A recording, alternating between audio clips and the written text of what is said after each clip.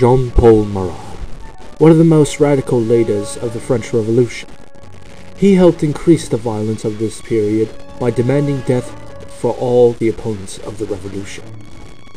He strongly supported the revolution, which began in 1789. He believed it would improve the conditions, especially for the poor. Marat founded the newspaper des Amis du Peuple, the friend of the people. The paper violently criticized those who opposed the revolution. During the time of August 1792, the people of Paris put King Louis XVI and his family in prison. Marat called the death for those who continued to support the king. Indirectly, he contributed to the violent mood of the public that led to the massacres in Paris in September. During the time of the Reign of Terror, Jean-Paul Marat ordered that the Girondists, a group of representatives in the French legislature, be arrested, tried, and guillotined.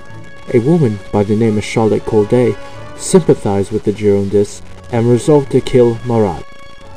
At the time, Marat had an uncontrollable skin disease, which led him to be immobile and confined into his own home. Charlotte Corday was able to use this advantage on July 13, 1793, and posed as a messenger from the city of Saint, stating that she had a list of names of Girondins who were attempting to take hold of the Normandy base. Marat ordered her into his quarters, and after recording the names, he stated, "They shall be all guillotined." At that moment, Corday drew out a stiletto and plunged it into Marat's chest. Because of her action, it provoked reprisals in which thousands of Jacobins' adversaries, both royalists and Girondins, were executed on supposed charges of treason.